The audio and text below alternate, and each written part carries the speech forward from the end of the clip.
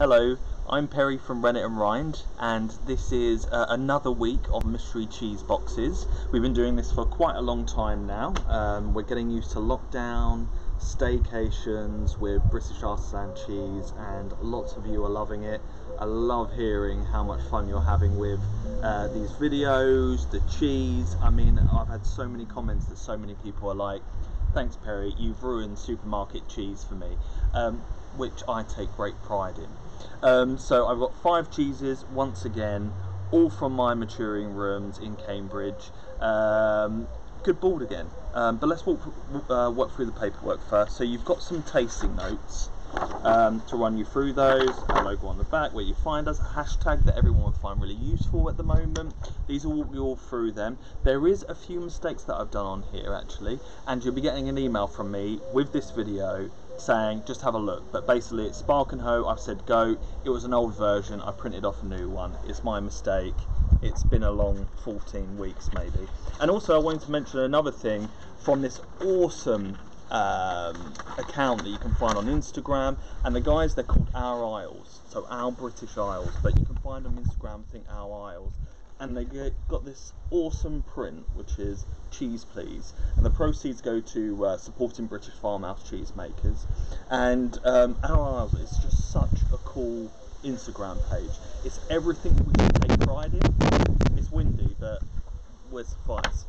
It's everything we should take pride in the UK. It's not only about cheese, it's about everything that's artisan and so close to everyone's heart. Dairy farming, meat farming, all that kind of business. If you want to have a look at some beautiful images of picturesque farm fields and stuff like that, that is the place to go. Those guys are awesome, and they've done some amazing things over this really difficult period for lockdown and for cheesemakers. So yeah, check them out. Our Isles, good people. So we're moving to our first cheese, and we've had it before, Baron Bigod, but this one is so we've been doing younger breeds recently, and I've been getting some good feedback about them.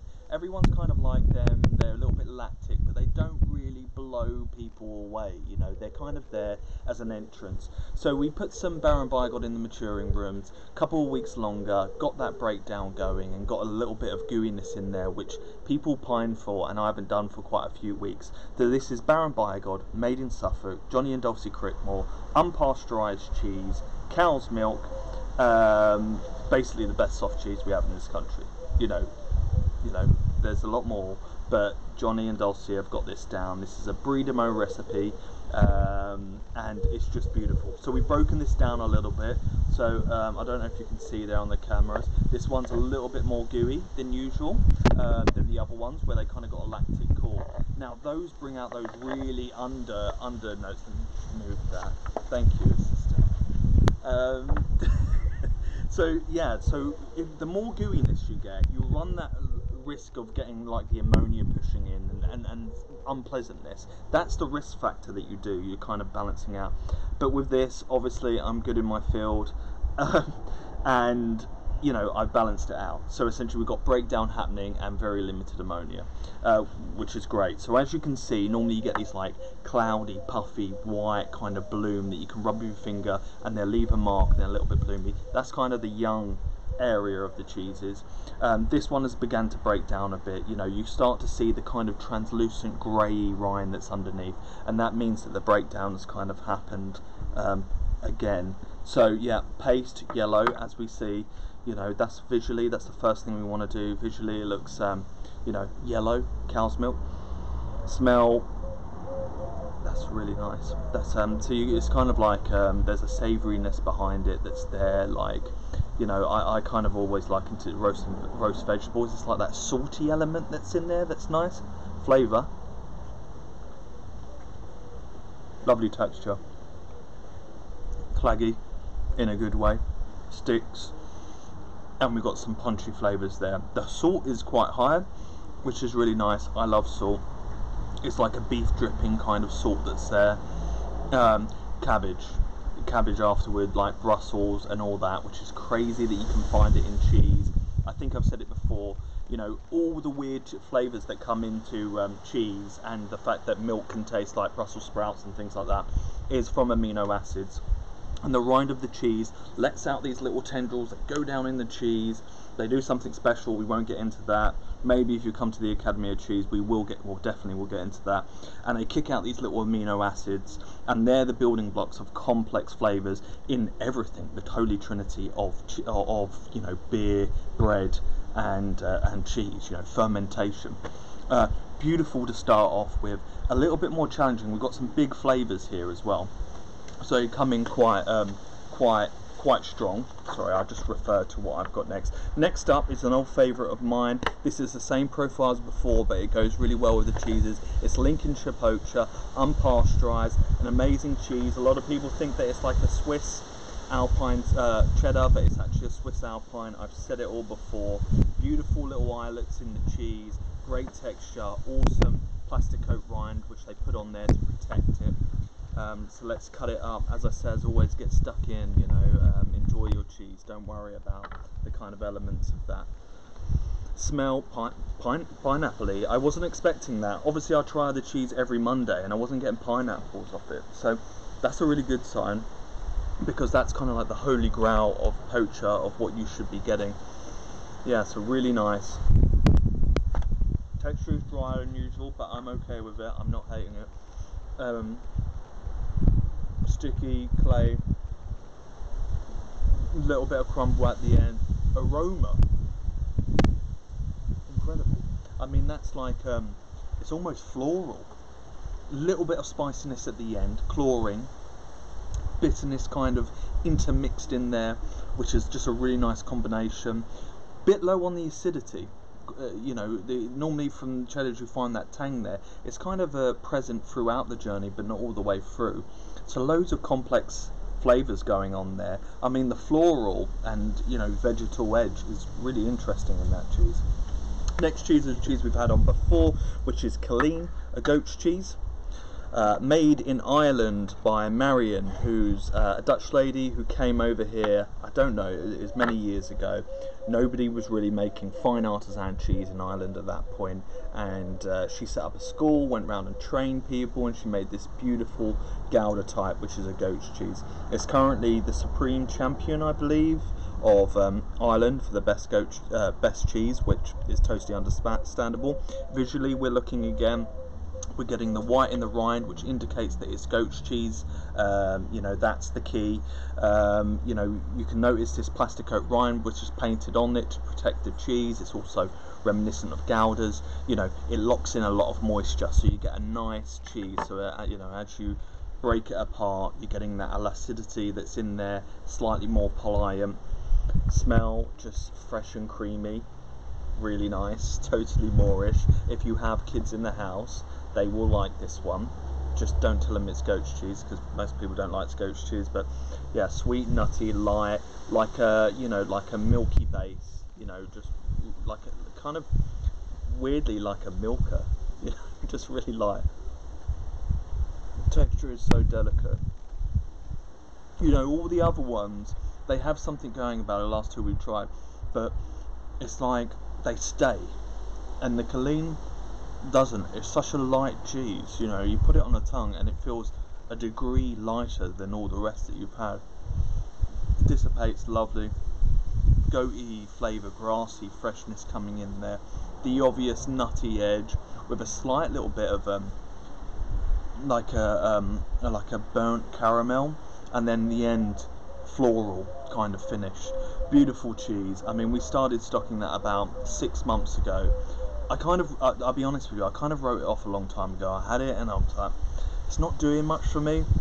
And then I had an event in London where all the cheesemakers get together, and I had it again. I was like, what is this? I've never had it before. Tried it, I was like, Jesus, we've got to get this back in here, which we have done, and it's a lovely cheese. Next cheese, one of my favourites, Spark and Hoe Red. If you've ever had a red Leicester from the supermarket, it's not a traditional red Leicester, it's just cheddar with food colouring in it. This will change, if you're used to those flavours, it will really change your mind. I chose these two because, like I was saying, this isn't too tangy. You got the acidity there with the pineapple, but it hasn't got that tang. where this has obviously the colouring, Anato South American seed, which is broken up into the milk to give her its colouring. It's cloth bound in a traditional way and has these nice little kind of characteristic bumpy edges. That's created by cheese mite. Don't worry, they won't harm you. I like adding a little bit characteristic to the rind, so I kind of leave them there. I do a little bit of brushing, but not too much. Smell fresh, musty though. There's a musty edge to it, which is with the age. I mean, that's a good thing for me. You know, you want to know where these guys were living for, 18 months of their life. This is unpasteurized cow's milk. Similar texture to the clean, actually. Not too dense, more lighter than usual. I'm normally used to something that's a bit heavier with Spark and Home. Tangy edge that's there. Musty, salty vegetal kind of notes, like, reminiscent of the pan roasted kind of things that are going on. That kind of gravy bovril kind of end, but more concentrated. High on the salt level again, but we like that. That makes you use for your glass of wine or even more. That'd be amazing with like a dry hop lager, actually. That'd be really nice, kind of cutting through that edge and adding that fruity element there that this one is missing, where pineapples was there. Beautiful cheese. I think a lot of people are going to like that. Last one is a traditional favourite of mine, Cropwell Bishop Stilton. I mean, Cropwell, to be perfectly honest, have been playing second fiddle for many years, to kind of Colston Bassett. And I have no idea why, because their cheese is just sensational at the moment. And it has been appearing, I get it, a lot on my mystery cheese boxes. But when it tastes this good, I can't not, sort of go for it. You've got that beautiful ebony blue coming through the cheese again, which is amazing.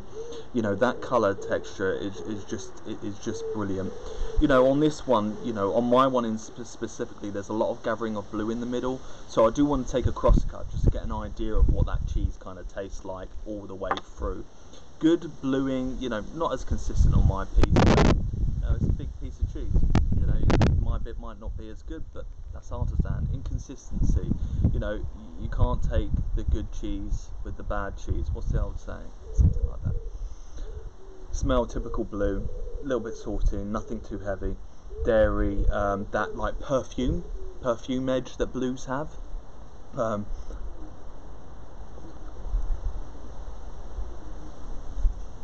My favourite again.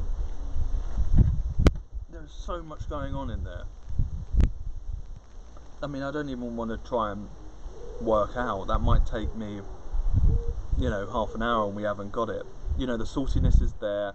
The spiciness from the blue has come through. It's really well balanced. The texture, I think I said this last time, about the Cropwell. The texture is just off the chain. It's like subtle, like the others. Got that density, but with your tongue, you just naturally spread it around your palate, and you get like a full covering. So you've got different parts on your tongue which can sense sweet, salty, savoury, acidity, bitterness. They're all round there, and when you get a good spread on that texture, you're kind of singing and hitting all those notes. The aftertaste is just beautiful. That savouriness is just coming through and lasting. I would recommend that. I know there's a few people there that don't like blue. I'd probably give that a go if I can convince some non-blue lovers to give it a go. So yeah, they're your 5 cheeses. Another amazing week of your support for the British cheese industry. We haven't got that long to go. The pubs, the restaurants may be open on the 4th. God bless those independents. I mean, they've done an amazing job hanging on through thick and thin, by their fingertips, grabbing onto their business, going through loads of really difficult times.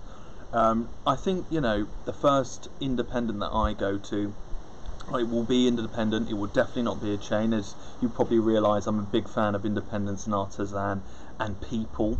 I'll be raising a glass to them because they have gone through literally hell and they still don't know if they're out of it, and I'll be supporting them greatly, and I hope you guys will too.